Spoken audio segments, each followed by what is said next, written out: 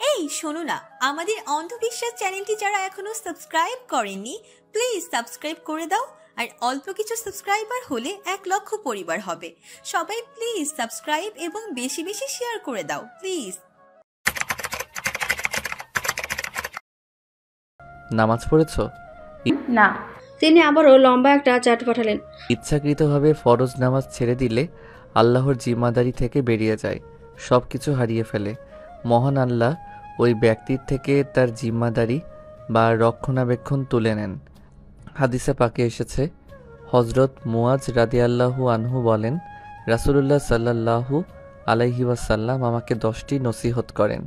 তার মধ্যে বিশেষ একটি এটাও যে তুমি ইচ্ছাকৃত ফরজ নামাজ ত্যাগ করো না, কারণ যে ব্যক্তি ইচ্ছাকৃত ফরজ নামাজ ত্যাগ করল তার উপর আল্লাহ তাআলার কোনো জিম্মাদারি থাকলো না। মুসনাদ আহমদ 5/238। সব নবীদের যুগেই নামাজের বিধান ছিল, তবে পদ্ধতিগতভাবে পার্থক্য ছিল, কিন্তু তাদের পরবর্তীতে লোকেরা নামাজের ব্যাপারে অবহেলা শুরু করে, অথচ ফরজ নামাজ আদায় না করা ভয়াবহ গুনাহের কাজ, আর এর কঠিন পরিণতি হলো চিরস্থায়ী জাহান্নাম। নামাজ না পড়লে ইহকালেও বহু ক্ষতি সাধিত হয়। হজরত বুরাইদা রাদিয়াল্লাহু আনহু বলেন, নবীজি সাল্লাল্লাহু আলাইহি ওয়াসাল্লাম ইরশাদ করেন, যে ব্যক্তি আসরের নামাজ পরিত্যাগ করল তার সব আমল বরবাদ হয়ে গেল। হজরত আবদুল্লাহ ইবনে ওমর রাদিয়াল্লাহু আনহু বর্ণনা করেছেন, আল্লাহর রাসূল সাল্লাল্লাহু আলাইহি ওয়াসাল্লাম বলেন, যে ব্যক্তির আসরের নামাজ ছুটে গেল তার পরিবারবর্গ ও ধন সম্পদের যেন বিরাট ক্ষতি হয়ে গেল। আল্লাহ তাআলা দৈনিক 5 ওয়াক্ত নামাজ ফরজ করেছেন। যে যেখানে যে অবস্থাতে থাকুক না কেন নামাজ অবশ্যই আদায় করতে হয়। রাতে মায়ের সাথে কথা বলে মারুয়ার সাথে কথা বলছিলেন। মারুয়া বারবার সেই রাজা আর রানীর বাকি স্টোরিটুকু শুনতে চাইছে, অথচ ইউসুফ ব্যস্ত ফাইল গোছাতে। মারুয়ার এক এক বায়না শুনে হাসি পাচ্ছে ইউসুফের। তারা ছোট্ট বাচ্চা চিপস খাওয়ার আবদারের আপাতত খুব একটা পার্থক্য নেই। এরই মধ্যে আলাপ চলাকালীন আচমকা বিকট আওয়াজ হয়। মারুয়া কেঁপে ওঠে সেই শব্দে। কৃত্রিম এক ভূমিকম্পে 12 নাম্বার ফ্লোর কেঁপে ওঠে। ফোন ছিটকে পড়ে ফ্লোরে। ইউসুফ ব্যথায় চোখ খিচে দিলেন। হাতে জড়িয়ে রুম থেকে বেরোতে দেখলেন ফ্ল্যাটে আগুন ছড়িয়ে পড়েছে। সাইরেনের তীব্র শব্দ শোনা গেল, আর এমপ্লয়ীদের আর্তচিৎকার। কেউ মেন শোরুমের দিকে এগিয়ে যাওয়ার সাহস পেল না, কিন্তু ওখানে ডিসেবলড এমপ্লয়ি আছে। ইউসুফ ছুটে গেল সেদিকে। অগ্নিশিখার কালো ধোঁয়া আর এমার্জেন্সি টিমে ছোটাছুটিতে ইউসুফের দৃষ্টি আটকে যায় পরিচিত এক মুখে। বারবার ফোন ব্যাক করতে করতে দুশ্চিন্তায় ধৈর্যহারা হয়ে পড়েন মারুয়া। হঠাৎ কেন শব্দ হলো, আর লোকটা আর্তনাদ করে উঠলেন কেন? আর কত শত প্রশ্ন ছুটোছুটি করছে মাথায়। না জানা পর্যন্ত শান্তি তো হচ্ছেই না, বরং বুক ঠিকফিক করছে কোনো এক অজানা ভয়ে। এতক্ষণ হলো, উনি তো কল ব্যাক করবেন একবার। ওনার সাথে তো অন্যভাবে যোগাযোগ করার মতো কোনো উপায় নেই। এদিকে ডিনারের সময় পেরোচ্ছে, কাউকেই কোনো কিছু বলল না সে। কিন্তু খাবার টেবিলে মা গোমরা মুখ ধরে ফেললেন। জিজ্ঞেস করলেন, কিছু হয়েছে বৌমা? জি না তো। তোমার মন খারাপ কেন? ইউসুফ ফোন করেছে? সন্ধ্যায় সময় দিয়েছিলেন। ওর তো এতক্ষণে বাসায় ফেরার কথা, এখনই ফোন দিল না। খাবার শেষে তুমি একটা কল দিও তো, আমার ঘুমের সময় চলে এসছে। মারুয়া কাঁপা কাঁপা সুরে বলে, দিয়েছিলাম মা, ধরেনি, মনে হয় ব্যস্ত। ব্যস্ততা থাকলেও আমার সাথে তো কথা বলে, দেখো খেতেই তার কল পাচ্ছি। মারুয়া আর প্রত্যুত্তর করলো না। মায়ের কথাই যেন ঠিক হয়, কিন্তু মায়ের কথা ঠিক হলো না। মা টেনশনে ছটফট করতে করতে ওষুধের জোরে একসময় ঘুমিয়ে পড়লেন। কিন্তু মারুয়া ছটফটানি কমল না। বারে বারে শুধু মনে হচ্ছিল লোকটার কোনো বিপদ হলো না তো। ঝামেলায় বা ব্যস্ত থাকলে তো একটা টেক্সট দিয়ে হলেও জানাতেন। এত টেক্সট কলের বিপরীতে একটা উত্তর তো পাওয়া যেত। যায়নি, এর মানে অপ্রত্যাশিত কিছু হয়েছে। লোকটার মুখটা চোখে ভাসছে বারবার। ইস, ভুল ক্রমেও যদি একটা টেক্সটও আসতো তবুও রাতটা সহজ হতো মারুয়ার। গভীর রাত, চারদিকে কোলাহল, ব্যস্ততা। ইউসুফ বার্ন ইউনিট ঘুরে ঘুরে পেশেন্টদের আর্তনাদ চিৎকার দেখছেন। বারে বারে ওনার হৃদয় কেঁপে উঠছে। এরই মধ্যে পুলিশকে 2 বার জবাবদিহি করতে হয়েছে। সামনে আরও কত কিছু যে আসতে পারে তাতেও সন্দেহ নেই। ওনার চোখে মুখে অসহায়ত্ব, অপরাধবোধ। প্রায় মিনিট 10-এর আগুন। এমপ্লয়িরা নিজেরা সেফ হতে পারলেও বেশি ক্ষতি হয়ে গেছে ডিসেবলড এমপ্লয়িদের। জাওয়াদ জোর করে ইউসুফকে একটা ফাঁকা ইউনিটে বসালো। ডক্টর ডেকে এনে পুড়ে যাওয়া হাতের ভাঁজ ওপরে তুলতেই ইউসুফ মৃদু আর্তনাদ করে উঠল। হাতের কোনোর নিচ থেকে ওপরের বেশ অংশ পুড়ে গেছে। ফর্সা ঘন পশমালা চামড়া খসে উঠেছে। ঘড়ির বেল্ট চেটে রয়েছে চামড়ার সাথে। ড্রেসিংয়ের জন্য স্পর্শ করতে চিৎকার দিয়ে উঠল। ড্রেসিং করার পুরো সময়টুকু দাঁতে দাঁত চেপে চোখ খিচে সহ্য করে গেছেন। ডাক্তার চলে যাওয়ার পর জাওয়াদও বেরিয়ে গেলেন সাথে সাথে। ফিরে আসলেন মিনিট 20 পর। ইউসুফ পেশেন্টের রিপোর্ট দেখছিলেন। জাওয়াদ খাবারের প্যাকেট থেকে খাবার মুখে তুলে দিতে দিতে বললেন, গটে go home, you need rest. বাসায় যেতে হবে, তোমার বিশ্রাম প্রয়োজন। ইউসুফ খাবার মুখের সামনে থেকে ফিরিয়ে দিয়ে মাথায় হাত চেপে ক্লান্তির সুরে বললেন, এই ঘটনার জন্য আমি নিজেকে কখনোই ক্ষমা করতে পারবো না। আমার জন্য এতগুলো এমপ্লয়ি। ওনার করুণ কণ্ঠস্বর থেমে গেল। স্থির হলো চিৎকাররত পাশের পেশেন্টদের ওপর।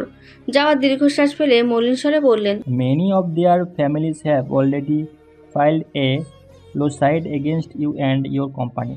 They don't want to understand that it's an accident. ইতিমধ্যে এদের পরিজন নাকি তোমার আর তোমার কোম্পানির নামে মামলা ঠুকে দিয়েছে। বুঝতে চাইছে না এটা একটা দুর্ঘটনা। এটা অ্যাক্সিডেন্ট নয়, প্রি প্ল্যান। ইউসুফের বিড়বিড়িয়ে বলা কথাটা জাওয়াদের কান পর্যন্ত পৌঁছলো না। জানতে চাইলেন, ডিড ইউ সে সামথিং? কিছু বললে তুমি? না। জাওয়াদের হতাশা মাখা কণ্ঠ। You have to accept a big disaster ahead. You have a bad day brother. সামনে তোমাকে একটা বড় দুর্যোগের শিকার করতে হবে। তোমার দিন খারাপ ভাই। সত্যি সামনে বড় দুর্যোগ। এত চিন্তা, হতাশা, ক্লান্তি থেকেও ওনার মুখ থেকে বেরোলো আল্লাহ ভরসা। ইউসুফ জাওয়াদের থেকে তার ফোনটা চেয়ে নিলেন। মা নিশ্চয়ই চিন্তা করছেন। কথা না বলায় মারুয়া কি একটু হলেও টেনশন করবে? ভাবতে ভাবতে ফোন লাগালেন ওর নাম্বারে। অচেনা নাম্বার দেখে মারুয়া নির্ঘুমে ছোট হয়ে আসা চক্ষুতায় ছলকে ওঠে। কানে তুলে হ্যালো বলতেই ওনার কণ্ঠস্বর শুনে শ্বাসরুদ্ধকর কণ্ঠে বলে ওঠে, আপনি কোথায়? কোনো সমস্যা হয়েছে? আপনার সাথে কন্ট্যাক্ট করা যায় না কেন? গত রাতে ফোন দিলেন না কেন? ঠিক আছেন তো? ইউসুফের শুকনো চেহারায় এক চিলটে হাসি ফুটে ওঠে। ক্ষণিকের মধ্যে সেটা মিলিয়েও যায় বর্তমান পরিস্থিতিতে। স্বর স্বাভাবিক করে বললেন, ঠিক আছি, একটা প্রবলেম হয়ে গিয়েছিল তাই ব্যস্ত ছিলাম। কি প্রবলেম? কেমন আছো? মা কোথায়? মা কিছু বলেছেন আমাকে নিয়ে? আমরা ভালো আছি। মা অনেক টেনশন করেছেন। আপনি বলুন না কি সমস্যা? আমার ফোন জানি না কোথায়। এটা আর একজনের ফোন। বাসায় গিয়ে তারপর কল দিই। এত রাতে আপনি বাসায় না? না, একটু বাইরে গিয়ে কল দিচ্ছি। বাইরে কোথায় বলুন আগে। ইউসুফ না পারতে বললেন, হসপিটালে আছি কিছু প্রয়োজনে। কি হয়েছে আপনার? আমার কাছে লুকাচ্ছেন তাই না? আরও দুর্বল কণ্ঠস্বর। ইউসুফ আশ্বস্ত করতে বললেন, কি হবে আমার? আমি ঠিক আছি, তুমি একটু টেনশন করো না। বাসায় গিয়ে কল দিব, ওকে? তাড়াতাড়ি। তুমি ঘুমাও এখন, আমার ফিরতে দেরি হবে। তার মানে আপনার কিছু হয়েছে? আই এম ফাইন, তুমি ঘুমাও, পরে কথা হবে। আল্লাহ হাফেজ। ফিরতে ফিরতে ভোর হলো তাদের। ইউসুফের এগেনস্টে বাধা থাকায় ওনার কোম্পানিগুলো অনির্দিষ্টকালের জন্য ক্লোজ করে দেওয়া হলো। তাকে রেড সিগন্যাল দেওয়া হলো যেন দাম্মাম শহরের বাইরে যেতে না পারেন। অথচ আগামী সপ্তাহে মক্কায় যাওয়ার প্রস্তুতি ছিল। বাসায় এসে আয়াম্মুম করে কাজা নামাজগুলো আদায় করে নিলেন। আচ্ছা, তাহাম্মুম কীভাবে করতে হয় জানেন?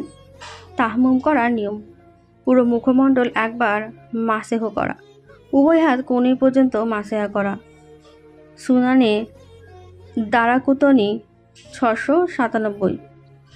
তায়াম্মুমের সুন্নাত 6টি, যথা শুরুতে বিসমিল্লাহ পড়া, প্রথমে মুখমণ্ডল, পরে হাত মাসেহ করা, মুখমণ্ডল ও হাত মাসেহ করার মাঝে অন্য কাজ না করা, মাটির ওপর হাত হালকা ঘষে নেওয়া, এরপর উভয় হাত ঝেড়ে ফেলা, মাটির ওপর হাত রাখার সময় আঙুলগুলো সোজা রাখা। মুসলিম 553, দারাকুতনি 697, আবু দাউদ 272 ও 279, জমউল জাওয়ামে 1/1587। তাহাম্মুম করার নিয়ম: প্রথমে উভয় হাতের কাপড় কনুইয়ের ওপরে উঠিয়ে নিতে হবে। তারপর তাহাম্মুমের নিয়ত করে বিসমিল্লাহ উপরে উভয় হাতের আঙুল খোলা রেখে তালু মাটি বা পাথরের ওপর রাখতে হবে। তারপর হাত মাটির ওপর সামান্য ঘষে নিতে হবে। এবার হাত উঠিয়ে ঝেড়ে নিয়ে পুরো মুখমণ্ডলে মাসহ করতে হবে। এরপর একইভাবে উভয় হাতের আঙুল খোলা রেখে তালু মাটির ওপর রেখে সামান্য ঘষতে হবে। এরপর বাঁ হাত দিয়ে ডান হাতের কনুই পর্যন্ত এবং ডান হাত দিয়ে বাম হাতের কনুই পর্যন্ত মাসাহ করতে হবে। যেসব কারণে উযু ভেঙে যায় সেসব কারণে তাহাম্মুমও ভেঙে যায়। পানি ব্যবহারে সক্ষম হয়ে গেলে বা যে অপারগতার কারণে তাহাজ্জুম করা হয়েছিল তা দূর হয়ে গেলে তাহাম্মুম ভেঙে যাবে। তাহাম্মুমের নিয়ত কেন গুরুত্বপূর্ণ? আরবি তাহাম্মুম শব্দের অর্থ নিয়ত করা, ইচ্ছা করা। এটি যেহেতু বিকল্প বিধান, তাই ইচ্ছা বা সংকল্প না থাকলে তা আদায় হবে না। এছাড়া নিয়তের কারণে বিধানগত পার্থক্য রয়েছে। নামাজ ছাড়া অন্যান্য কাজের নিয়তে তাহাম্মুম করলে তা দিয়ে নামাজ পড়া জায়েজ হবে না। যেমন মসজিদে ঢোকা, কবর জিয়ারত করা বা মৃতদেহ দাফন করা ইত্যাদির জন্য করা তাহাম্মুম দিয়ে নামাজ পড়া যাবে না। তবে সিজদায়ে তেলাওয়াতের জন্য তাহাম্মুম করলে তা দিয়ে নামাজ পড়া যাবে। পানি পাওয়ার আশা থাকলে নামাজের সময় শেষ হওয়ার আগেই পানি খুঁজে পাওয়ার আশা থাকলে অপেক্ষা করা মুস্তাহাব। আর কেউ পানির আশ্বাস দিয়ে গেলে পানি আসার অপেক্ষা করা ওয়াজিব। তবে নামাজের শেষ সময় ঘনিয়ে এলে তাহাম্মুম করে নামাজ আদায় করা যাবে। খাবার শেষে তুলে আনা সিম কার্ড অন্য ফোনে ঢুকিয়ে মারুয়ার ফোনে কল দিতেই রিসিভ হলো। সালাম বিনিময় শেষে ইউসুফ জিজ্ঞেস করলেন, তুমি জেগেছিলে? ঘুমিয়েছিলাম। তাহলে ফোন? আপনাকে নিয়ে একটা দুঃস্বপ্ন দেখেছি। কি? মনে নেই ঠিকঠাক। মায়ের কাছে যাও একটু। না, আগে আপনি ভিডিও কল দিন। মেয়েটা ছাড় দেবে না কোনো মতেই। ভিডিও কল দিতেই সে খুঁটিয়ে খুঁটিয়ে ইউসুফকে দেখতে লাগলো। চোখ আটকে গেল কপালের বাম পাশে, ওখানে ব্যান্ডেড স্টিকার লাগানো। মারুয়া হুলস্থুল করে জিজ্ঞেস করে, কপালে কি হয়েছে? ব্যান্ডেজ কেন? অল্প একটু কেটেছে, দেখেছো তো? ঠিক আছি। তাহলে কালকে বললেন যে কিছু হয়নি আপনার। এটা সামান্য বলার কি আছে? What ever. তুমি আমার জন্য বেশ টেনশন করছো ইদানিং। মারুয়া থতমত খেয়ে যায়, আমতা আমতা করে বলে, না, এমনি দায়িত্ব পালন করছি, মা বলেছেন তাই। আমার প্রতি তোমার একটু মায়া নেই? না। আচ্ছা। মারুয়া ইউসুফের এত নীরব স্বর দেখে জিজ্ঞেস করলো, রাগ করলেন? না, সিরিয়াসলি? আমার রাগ নেই, রাগ করারও কেউ নেই। মারুয়া বেশ আটসার ভাব নিয়ে বলল, আমি আছি না। তোমার সাথে রাগ করব? তোমার সাথে স্বাভাবিক কথা বলতেও ভেবে ভেবে বলি, আর রাগ করলে কথা বলবে না, আর তখন আমি ছটফট করব এখান থেকে। আচ্ছা, আপনি দেশে কবে আসবেন? কেন? ঘুরতে ইচ্ছে করছে কোথাও। ইউসুফ চমকে জিজ্ঞেস করলেন, আমার সাথে? হ্যাঁ তো। আমার চেহারা ভুলে গেছো মারুয়া? আগের জন্য সরি, আমি আপনাকে হার্ট করে কথা বলতে চাইনি, ক্ষমা করে দিন। আচ্ছা। আপনি এত সহজভাবে নেন কিভাবে সব বিষয়? জটিল করে কি লাভ? বাড়ির সবাইকে মিস করছি। ঘুরে আসো। যাব, মায়ের সাথে চলে যাই। যেতে পারো, তোমার ইচ্ছা। আর আপনার মাকে কে দেখবে? ম্যাট দেখবে। ম্যাট কি ঠিকঠাক মতো যত্ন নেয়? ঠিকঠাক মতো হয়তো নিবে না, আর তো কোনো উপায় নেই। আচ্ছা, আপনি সবচেয়ে বেশি ভালোবাসেন কাকে? আল্লাহকে। তারপর? রাসূল সাল্লাল্লাহু আলাইহি ওয়াসাল্লামকে। তারপর? বাবা মাকে। তারপর? তারপরে কিছু একতরফা। কাকে? যেদিন দুই তরফা হবে বুঝবো, সেদিন বলবো। ঘুমাননি? চোখ লাল আপনার। এখন ঘুমাবো। আচ্ছা, আল্লাহ হাফেজ। পেরিয়ে গেছে আরও গোটা 4টে দিন। বার্ন ইউনিটে রোগীদের এখনও অসুস্থতা রয়েছে। আহত প্রতিটা পরিবারের দায়িত্ব নিয়েছেন ইউসুফ, সাথে আরও ফ্যাসিলিটিস। 4 দিনের করা রিচার্জ শেষে পুনরায় কাজ শুরু হয়েছে। 4টের মধ্যে এক ইউনিটের সবচেয়ে বেশি ক্ষতি হয়েছে। পাশের 3টে ইউনিটে কোনো ডিসএবিলিটি এমপ্লয়ি নেই, শুধু এই ইউনিটে আলাদা সব সুযোগ সুবিধা ও উন্নত নিরাপত্তা ব্যবস্থা। তবুও এই ফ্ল্যাটে আগুন লাগার কারণ বুঝে আসছে না ইউসুফের। কোনো এক আগন্তুক কোম্পানির ওপর মামলা করে গেছে যে এখানে সোনা তৈরিতে সালফিউরিক ও নাইট্রিক অ্যাসিড নামক ভয়ানক ক্ষতিকারক গ্যাস ব্যবহৃত হচ্ছে, কিন্তু রিসার্চ টিম এমন কোনো কিছু খুঁজে না পাওয়ায় রেড নোটিশ তুলে নিয়েছে। এই 4 দিন ইউসুফকে মোকদ্দমায় ছুটতে হয়েছে বেশ কবার। সারা দিনের ব্যস্ততা ক্লান্তিতে নুয়ে আসা শরীরটা যখন বিছানায় এলিয়ে দিতেন, 2 চোখের পাতা ভার হয়ে লেগে আসতো। মায়ের সাথেও অনিয়মিত কথা হয়েছে, আর মারুয়ার সাথেও প্রয়োজন ব্যতীত হয়নি। একটা এগ্রিমেন্ট পেপার সাইন করে থানায় জমা দিয়ে আসতে আসতে দুপুর হয়ে গিয়েছে। বাসায় এসে সোফায় হেলান দিতেই কখন ঘুম লেগে গেছে ঠিক নেই। ঘুম ভাঙলো আসরের শেষ প্রান্তে। সময় দেখে দ্রুত উঠে নামাজ আদায় করে নিলেন। অ্যালার্ম তো দিয়ে রেখেছিলেন, তাহলে বাজলো না কেন? এই উদ্দেশ্যে ফোন হাতে নিয়ে দেখলেন মারুয়ার কল টেক্সট এসেছে। মা আপনার সাথে কথা বলতে চেয়েছেন, ফ্রি হয়ে মাকে কল দিন। মিনিট 10 আগের টেক্সট। ইউসুফ কল ব্যাক করতেই মা রিসিভ করলেন। কপালের ক্ষততে দাগ পড়ে গেছে, তাই টুপি পরেই মায়ের সামনে আসলেন। মায়ের খোঁজ খবর নেওয়ার পর জিজ্ঞেস করলেন, মারুয়া কোথায়? রুমে মনে হয়। ও, সন্ধ্যের পর নাস্তা করেছেন? হ্যাঁ, মারুয়া কি জানি বানিয়েছে, কেমন হয়েছে? ভালো। আপু ভাই সানডে চলে যাবেন? হ্যাঁ, তোমাকে ফোন দিয়েছে, তুমি রিসিভ করলে না। খেয়াল ছিল না। ফ্রি হয়ে কথা বলিও। আচ্ছা, মারুয়া কি আসছেন মা? না, ডেকে দিব। আচ্ছা না, আসলে বলবেন ফোন দিতে। আচ্ছা। নামাজ পড়ে সূরামূলক পড়া শেষ করলো, উঠল মারুয়া। ইউসুফ ওর কনভারসেশনে ইসলামিক লেকচার দিয়ে রাখেন।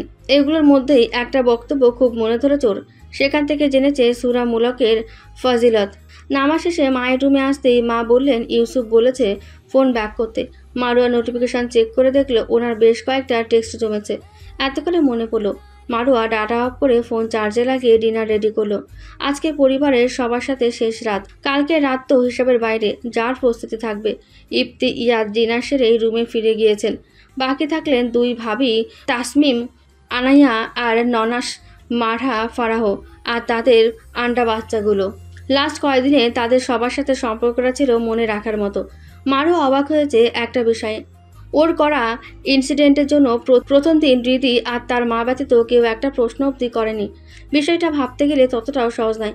যেখানে ওর এমন ইনসিডেন্টে ওনার ভাই বোনেরা ওনাকে বিয়ে দেওয়ার এত তোড়জোড় করছিলেন, সেখানে মারুয়া ফিরে আসে আবারও এত ক্লোজ হয়ে যাওয়া মারুয়াকে অনেক ভাবিয়েছে। যাকগে, সবশেষে একটা সুন্দর পরিবার পেয়েছে। মাসপির সাথে সবচেয়ে বেশি ভাব হয়েছে মারুয়ার সাথে তার সখ্যতা গড়ে ওঠার পর মাকে খুব বেশি প্রয়োজন পড়ে না ওর। আর ননাসও যেন তার বাবুর চিন্তা ছেড়ে নিস্তার পেয়েছেন। আজকে মারুয়ার সাথে ঘুমাবে বলে জেদ ধরল দুজনে, তাই দুজনকে সাথে নিয়ে এসেছে রুমে। কারণ রাতে এখন দিন, তাই বাংলাদেশে রাত হলেও তাদের চোখে ঘুমের চিহ্ন পর্যন্ত নেই। তাদের এত এত গল্প শুনতে শুনতে বিছানা করে দিল। এরই মধ্যেই লাগাতার ফোন আসতে থাকলো ইউসুফের। একটা টেক্সট বারবার কপি করে দিচ্ছেন। ফোন ধরো প্লিজ, ফোন ধরো। ফোন ধরতেই জিজ্ঞেস করলেন, ইগনোর করছো কেন? মারুয়া নির্বিকারে উত্তর দিল, ইগনোর কেন করব? টেক্সট সিন করে রেখেছো, কল ব্যাক করলে না। মানুষের কাজ থাকতে পারে না। শেষ হয়েছে? জি না। কি কাজ? আমার দুইজন সুইট হার্টকে ঘুম পাড়াবো। হোয়াট? শুনলেন তো, আমি এখন বিজি, বাই। মুখের ওপর কেটে দিল ফোন। 2 মিনিটের মতো ইউসুফের আর কোনো কল আসলো না। মাসপি মারুয়ার গালে হাত রেখে ঘুমাচ্ছে, আর মাহফাজ অন্য পাশ থেকে এক হাতের বাহুতে উপর হয়ে শুয়ে আছে। মারুয়ার না পাশ ফিরতে পারছে, না নড়াচড়া করতে পারছে। ঘুমও আসছে না। লোকটাও কল ব্যাক করছে না। রাগ করেছেন মনে হয়। মারুয়া ভাবলো রাগ করলে আমার কি? গোটা 4 দিন ইগনোর করে আজ আধিক্যতা দেখানোর মানে কি? এই কয়টা দিন তো ভুলে গিয়েছিলেন আমি একটা মানুষ আছি। আরও এক যুক্তিতে মন খারাপ মারুয়ার। মা চলে গিয়েছেন, সে তো বলেছিল সে মায়ের সাথে যাবে। ঘুরে আসো বলে লোকটার বলা শেষ। একটা বার জিজ্ঞেস করলো না তুমি যাবে? মনে হাজারো অভিযোগের বসবাস, আর একটাবার ফোন দিলেন না। এসব ভাবতে ভাবতে একটা সময় ঘুম লেগে আসলো। ঘুমের মধ্যে দুই পাশের দুই বাবুকে কিভাবে চাপা দিল বুঝলই না। মাঝরাতে একজনের কান্নায় ঘুম ভাঙলো। তড়িঘড়ি করে উঠে দেখলো মাসপির এক হাতে ভর করে রেখেছে। তুলতুলে সাদা হাত, লাল গাঢ় দাগ বসে গেছে। মনে মনে নিজেকে 100টা ঝাড়ি দিল। বেচারা কার সাথে ঘুমাচ্ছে টের পাক। মাসপিকে ভালো মতো শুয়ে সেও চোখ বুঝলো, কিন্তু আর ঘুম আসলো না। দুজনে ভয় পায় বলে রাতে লাইট অন থাকে। সে উজ্জ্বল আলোয় তাদের চেহারা যেন নূরের আলোয় চকচক করছে। মারুয়া পলক্ষীন তাকিয়ে রইল। আল্লাহর কত সুন্দর সৃষ্টি তারা, যেন 2 জান্নাতি ফুল। সকালে তীব্র শব্দের অ্যালার্মে ঘুম ভেঙে আসলো মারুয়ার। অ্যালার্ম ডিসমিস করতে বুঝলো এটা অ্যালার্ম ছিল না, লোকটার কল ছিল। ঘুমের ঘরে মন চাইলেও নিজেই নিজের গলা টিপে মেরে ফেলতে। এতক্ষণ ধরে সে একই কাজ করে যাচ্ছে বারবার। ঘুমে ঘুমে চোখ মেরে স্ক্রিনে তাকিয়ে রইল। আবার ফোন আসবে, ফোনটা ধরবে, কিন্তু আর আসলো না। ফজরের আজান তখনও ভেসে আসতে চারদিক থেকে। উঠে অজু শেষে নামাজ পড়ে নিজেই কল দিল ইউসুফের নাম্বারে। রিসিভ হতেই জিজ্ঞেস করলো, এত ফোন দিয়েছেন কেন? সারা রাত অনলাইন ছিলে তো? আমি অপেক্ষা করেছি পুরো সময়টুকু। কেন? আমার এত এত টেক্সটের একটা রিপ্লাই আসুক, একটা ফোন আসুক। সত্যি জেগেছিলেন? হ্যাঁ, কে বলেছে আপনাকে জেগে থাকতে? ঘুমোতে বাধা দিয়েছে কে? তুমি কার সাথে কথা বলছিলে? কখন? তখন যে বললে। ও, তাদের দুজনের সাথে। বাই দ্য ওয়ে, আপনার স্বর এমন ভাঙা শোনাচ্ছে কেন? ইউসুফ অসহিষ্ণু কণ্ঠে বললেন।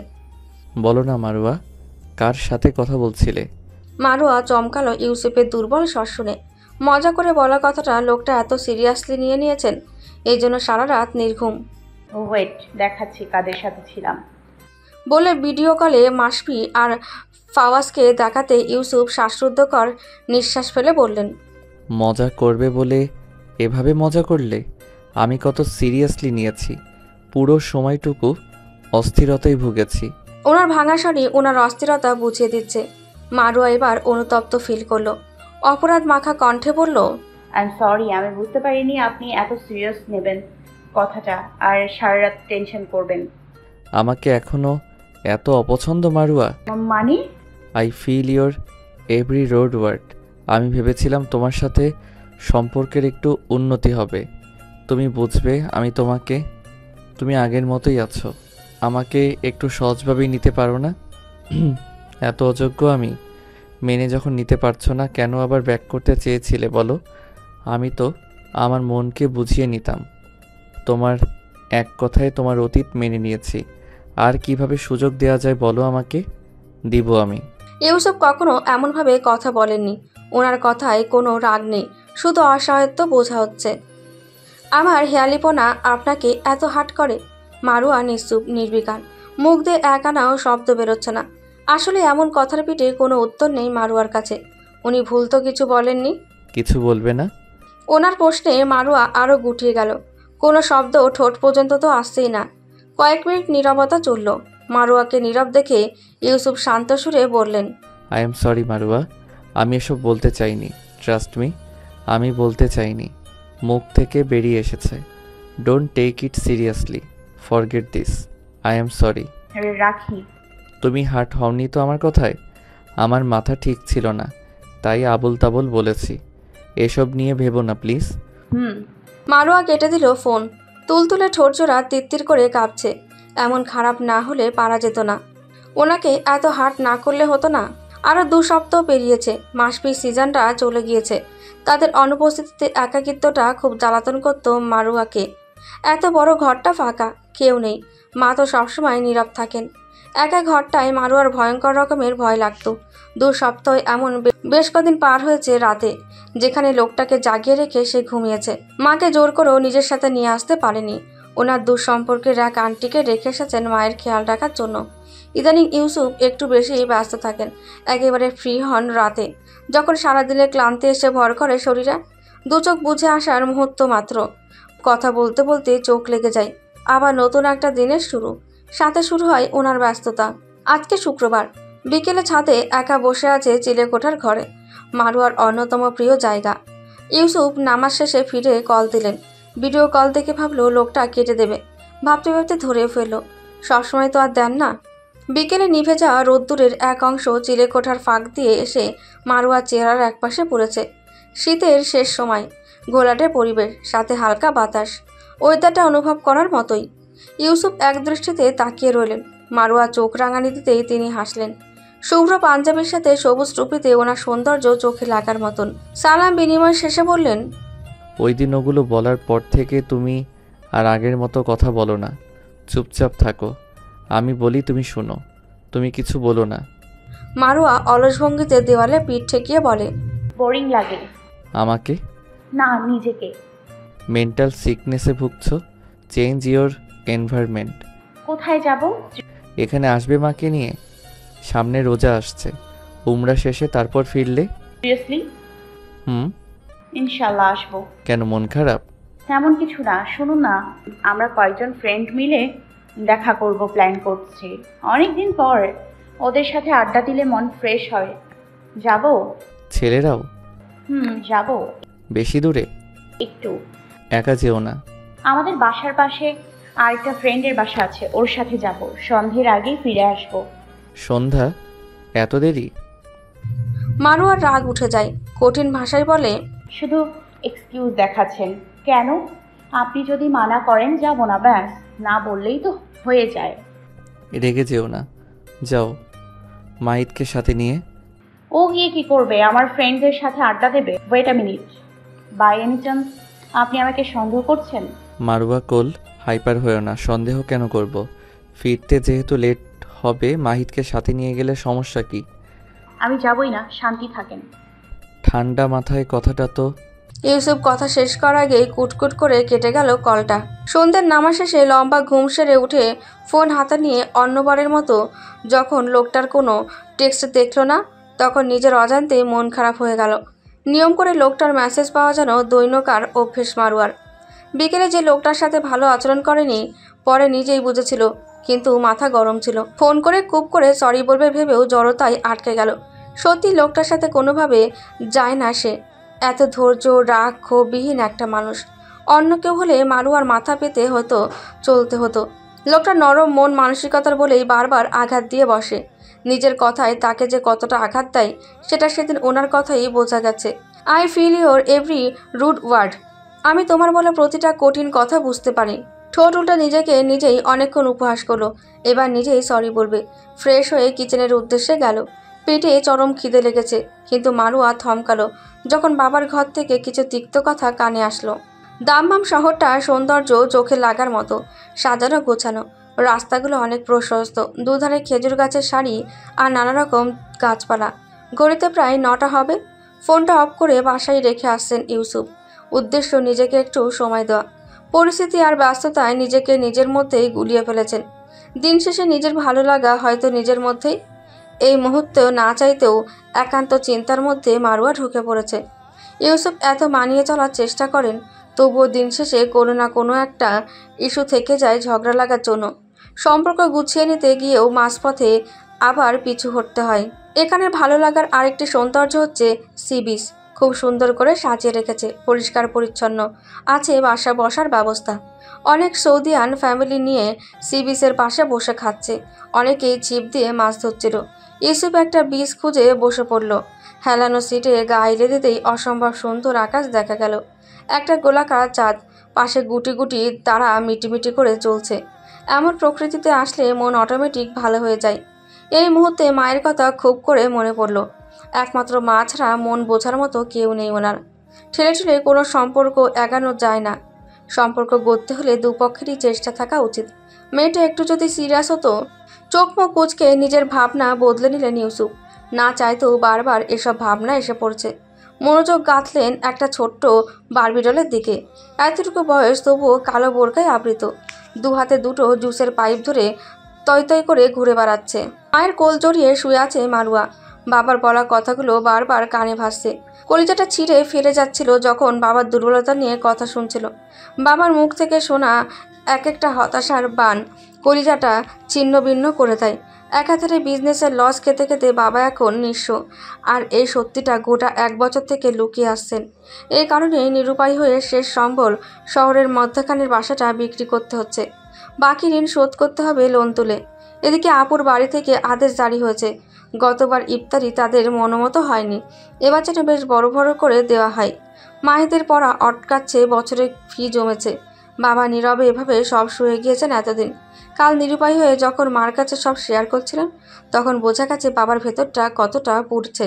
মারও অনুভব করেছে বাবার প্রতিটা ক্লান্তির নিঃশ্বাস, কিন্তু চেহারায় সেটা প্রকাশ করছে না। মাও এতটা নিস্তুপ যেন কিছুই হয়নি, অথচ মায়ের ভেতরেও যে যন্ত্রণার পাহাড় ভাঙছে, বাইরে থেকে সেটা বোঝা দেয়। রাত গভীর, মারুয়ার চোখে ঘুম নেই। প্রথমত লোকটার সাথে এমন ব্যবহার, আর বাবার অস্থিরতায় ভাসা চেহারা, এই দুই কারণে মানসিক শান্তি বিদায় নিয়েছে। রাত 1:30 পর্যন্ত অপেক্ষা করলো, তাও একটা ফোন দিলেন না। বাধ্য হয়ে নিজেই মেসেজ লিখলো, জেগে আছেন? কোনো উত্তর আসলো না। মারুয়া নীরবে অভিমানে গা ভাসালো। আরও কিছুক্ষণ অপেক্ষা করেও যখন কোনো উত্তর আসলো না, তখন আনসেন্ড করে নেট অফ করে দিল। চোখ ধরে বুঝলেও ঘুমের দেখা নেই। এমন অশান্তির শান্তি কখন হবে? রাতে ঘুম হয়নি, তাই বেশ বেলা করে উঠেছে মারুয়া। ঘড়িতে তখন 12টা। ওনার মেসেজ এসেছে, সালাম দিয়ে রেখেছেন। মারুয়া রিপ্লাই দেওয়ার সাথে সাথে উত্তর দিলেন, আই এম সরি। না, এবার আমি সরি, আমার ভুল ছিল। না, আমি একটু বেশি জোরদারি করি। আপনি ঠিক আছেন, আমি যাচ্ছি না, না গেলেও সমস্যা নেই। যেও, আমার আপত্তি নেই। খুশি হয়ে বলছেন তো? একদম। ছেলেরাও আছে। বেশ কিছুক্ষণ সিন করে রাখলেন। তারপর উত্তর দিলেন, তাহলে যেও না প্লিজ। আজকে স্যাটারডে। সকাল সকাল ফুরফুরে আমেজে টেবিলে এসে বাবাকে দেখা মাত্রই এই একটা অমায়িক হাসি দিল। বাবা প্রথমে জিজ্ঞেস করলেন, নিয়মিত ভালোবাসার গল্প শুনতে এবং পড়তে আমাদের অন্ধবিশ্বাস চ্যানেলটি সাবস্ক্রাইব করে পাশে থাকা বেল আইকনটি ক্লিক করুন। ধন্যবাদ সবাইকে।